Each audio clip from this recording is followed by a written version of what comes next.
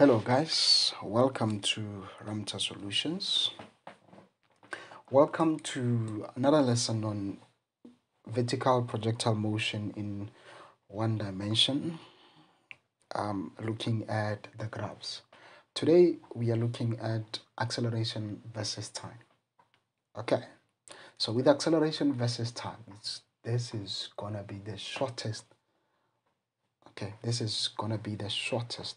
So I'm not gonna waste my time. Remember the acceleration that we use, remember our acceleration is a vector which is 9,8 meters per second squared, per second squared downwards, right? So now, because these are vector quantities, and we're dealing with vector calculations, we always have to choose a direction to be positive and another direction to be negative. So I will start with upwards is positive, and then let me also look at downwards being positive.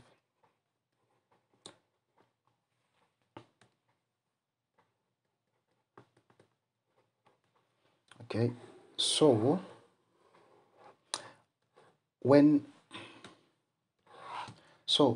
we choose upwards to be positive, acceleration will be negative 9,8.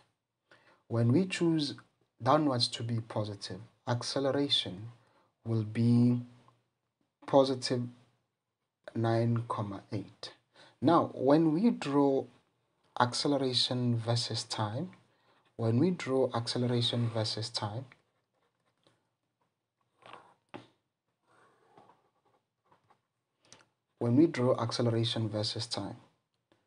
we will go to negative 9,8. Remember, this is a constant. Now, since it's a constant, let me just draw change the color.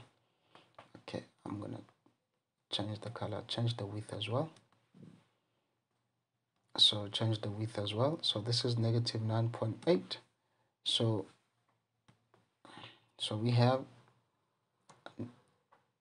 this is your graph. So whatever that you do, your acceleration will always be constant.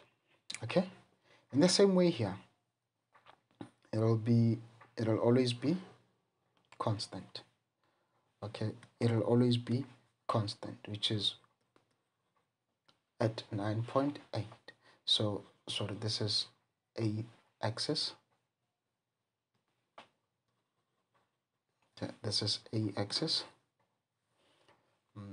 This is a axis in meters per second squared, of course, and this is obviously in second. Okay, so your acceleration will always be constant. So the area under acceleration versus time. Okay, area under acceleration versus time. Okay, area under acceleration versus time will give you the velocity. Okay, hear me guys. Area under acceleration versus time will give you the velocity of the object. Okay, so what is this area? This area is a rectangle. So you find the area of a rectangle. This will give you the velocity.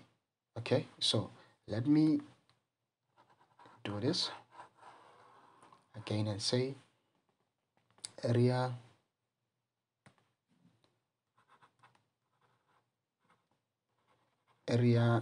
under acceleration versus time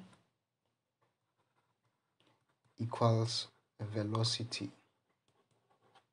Okay, area under velocity versus time equals velocity. So your exam will ask you to find area area, or rather velocity of the object after whatever time. You go to your graph, you locate the time, and then you find the area under that block. Remember, where, let's say T1 here, you find the area under T1 here, and that's your velocity. Okay, and you will be sorted. Okay, guys. So, with that being said, we are done. This is how you draw velocity, acceleration versus time. Okay. Okay, guys. Bye bye, and stay tuned for the summary on the graphs.